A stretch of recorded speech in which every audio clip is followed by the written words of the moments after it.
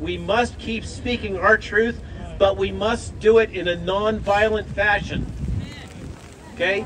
We have to do this because they will get violent at us at a moment's notice. Scientists, the press, physicians, and lay people must be able to speak and write. Speak and write truth. In this day and age, that means the use of the internet. There is no one right answer for everyone when it comes to healthcare treatments and the choice to take a vaccine. As a people, we cannot allow ourselves to be censored in this manner.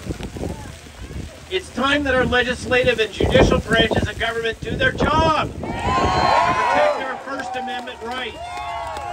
This bulletin from the Department of Homeland Security cannot be allowed to stand, or we will no longer have freedom of speech in this country. Now, it's getting a little bit of weather. I've been talking a long time.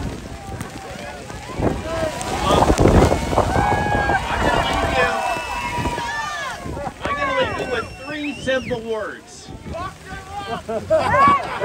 Three simple words. No. Lock them up. Yeah, we all, there's no question that some people deserve to be punished, and they've got to be outed. But that's not going to cure what's wrong here. Okay? It's not going to cure the real sickness. It's not going to get us back to a healthy country. There's three words: integrity, dignity, and community. Okay? Integrity means don't lie. Okay? Have integrity. Don't twist the truth. Stop the propaganda and censorship. Integrity is what's gone wrong all the way through our government and our industries. We've got to restore integrity. Dignity, why do I use that word dignity? Because dignity is the soul. It is the core of what makes us human. It what makes us different from animals. Okay? We have to respect each other's dignity. I'm a farmer. I used to be a farmhand. I used to be a carpenter. I'm now a physician and a scientist. I treat everybody with dignity. I don't care where you come from. I don't care what your job is. I don't care about how educated you are. You are all fellow human beings, fellow travelers, and you all deserve to be treated with dignity. And you know what's wrong with the mandates? They totally disrespect your dignity. Okay? Dignity has got to be respected. We got to force these folks that think they're all high and mighty to recognize that we're not just cannon fodder. We're not just the deplorables. We're not just the eaters, to use the WEF terms. Okay? We have to be treated with dignity. We're fellow humans. The last one, community. Why do I always say community? Because Matthias Desmond teaches that the real problem here is that we've lost community. And what I've seen it again and again are the people that are most resistant to the mass formation psychosis are the people in the religious communities and the people of faith. And what do they have in addition to their faith? They still have community. You guys are a community. You have come together as a community. If you remember your friends and you stay in touch, you will still be a community when you go out. And you'll each form little cells and build more community and more friends and more colleagues, and you'll take care of each other. That's where things went wrong. We lost community. We have to rebuild community. It's going to be a long, hard trip. It's going to take time. We got to take care of our elders. We got to take care of our children. Because I'll tell you, here's the scary thing. The Social Security system is going to go bankrupt while most of us are still alive. Okay?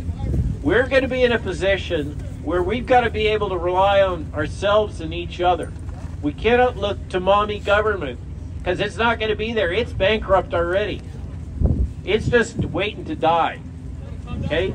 We've got to take care of each other, and we've got to take care of our children, and we got to take care of our elders. And the way that we do that is we rebuild community. Okay? Now I'm going to leave you with the last one. The truth is like a lion. You don't have to defend it. Set it free. It'll defend itself. I thank you. I wish you the best.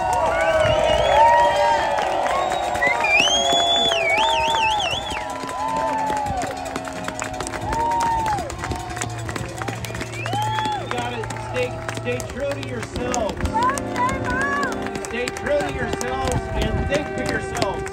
Don't let me think for you. Don't let the Washington Post think for you. Don't let CNN think for you. Think for yourselves. We're now in a new world where we cannot trust the information that's being shoved down our throat. You've got to seek out every bit of information from every channel you can. And you've got to think for yourself, because if you don't, they're going to do your thinking for you, and you're not going to like where that ends up. Okay? That's right. Okay? Thank you. God bless all of you.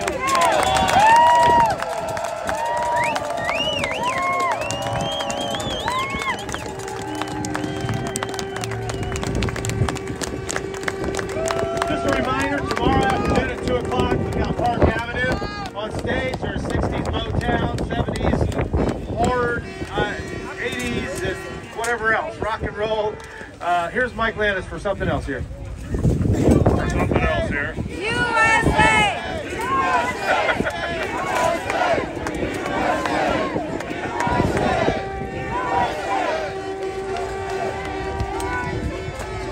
I think that's all he knows is lock them up in USA, huh?